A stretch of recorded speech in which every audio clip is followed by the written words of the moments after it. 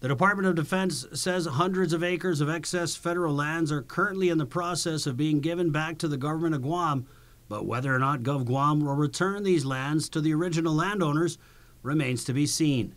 Navy Secretary Kenneth Braithwaite, in a letter to Governor Lou Leon Guerrero, responding to her inquiry about potential excess lands being returned to GovGuam, providing an updated list of 231 acres in the process of being returned to GovGuam, 95 acres of land subject to, quote, potential transfer, also listed 6,225 acres of submerged lands. The transfers in process of 231 acres give return dates from the year 2022 to 2026.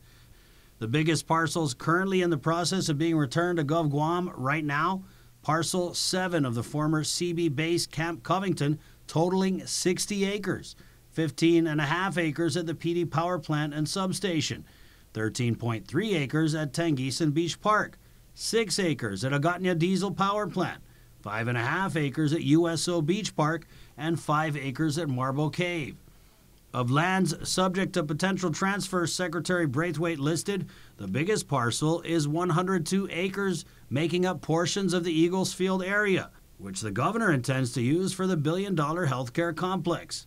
Other parcels include 23 acres at Tumon Tank Farm, 5 acres west of Route 3, and 2 acres next to the Nimitz Reservoir, among others.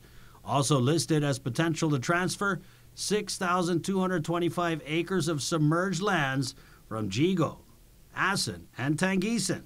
Guam Law 21 GCA Chapter 80 says properties returned to GovGuam from the federal government are to be returned to original landowners. However, in the event returned lands are kept by GovGuam for, quote, continued public benefit, original landowners or their heirs are to be compensated via the land bank, according to Guam Ancestral Lands Director John Birch. For Guam's News Network, Chris Barnett reports.